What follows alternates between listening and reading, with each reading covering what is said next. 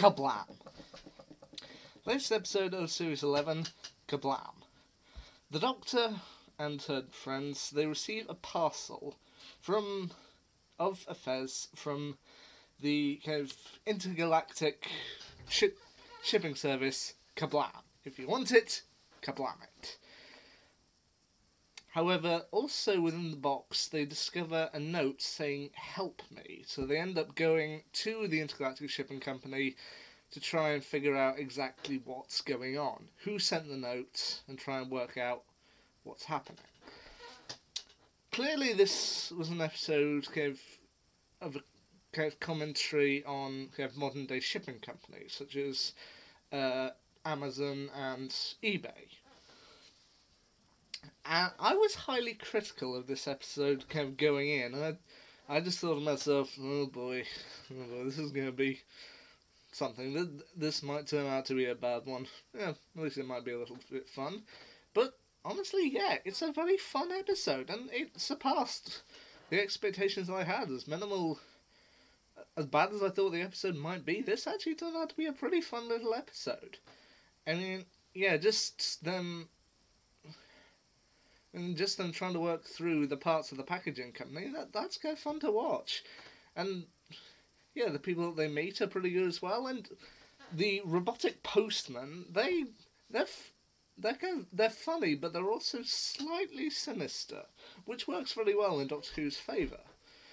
I mean, the ultimate plot, that they find out kind of what's happening, that it's kind of stated throughout the episode that only 10% of the workforce at Kerblam is human. The rest of it is all automated, a highly automated system, and that the person behind everything is trying to kind of lower the trust in an automated system so that the kind of percentage of human or organic people employed will rise.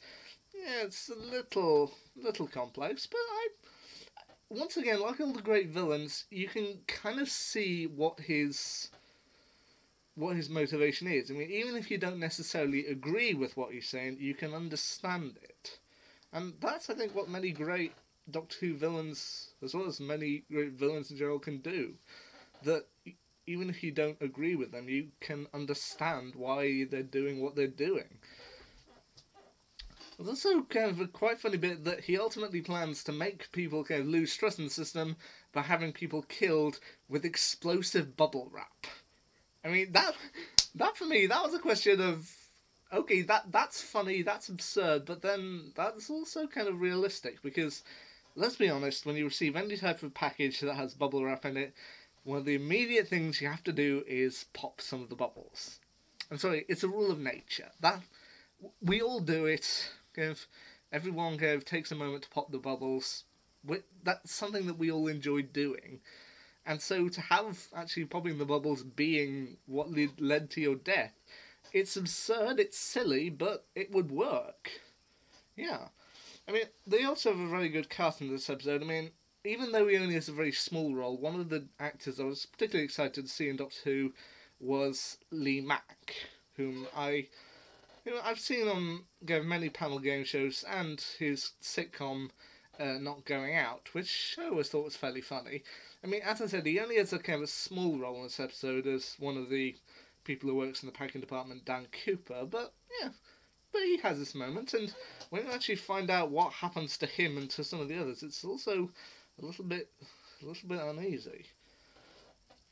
But that's often the thing about kind of big companies and big warehouses. I mean, even though they might be commonplace nowadays and might be something that we all use, they can also be a little bit sinister if you get the kind of right viewpoint. So, yeah, an episode that I didn't expect to be very good actually turns out to be kind of a rather fun episode.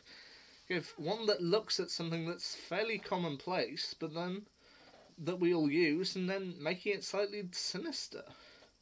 And honestly, I think it works. I think it works very well. Yeah, I wouldn't necessarily say it's the best episode. I mean, not when you got ones like Rosa and Demons of the Punjab. But yeah, I'd say it's still a pretty good episode. I'd say on par with the first episode, The Woman Who Fell to Earth, which, I think we placed it either 3rd or 4th place. I actually think it's pretty good. Yeah, I didn't expect to enjoy this episode, but I found it very fun. And you know what? That's something good that Doctor Who can do. I also like that it kind of gave fan service or linked back to previous Doctor Who episodes. The thing that Jodie Whittaker's Doctor has ordered from Kerblam is a fez. It's like, well, I haven't ordered anything in a while. Oh yes, still me. And also when she, Ryan and Yaz have to hide later on. It's like, speaking of wasps, did I ever tell you about the time I met Agatha Christie? That links back to one of my personal favourite episodes from Series 4, The Unicorn and the Wasp. And I like that little callback. So yeah, as I said, not the best episode, but yeah, a pretty fun one. And a really enjoyable one. Anyway, next episode, The Witchfinders with Alan Cumming. Alan Cumming is James I. This one may sit a little uneasy, but we'll have to wait and see. Until then, let's get shift on.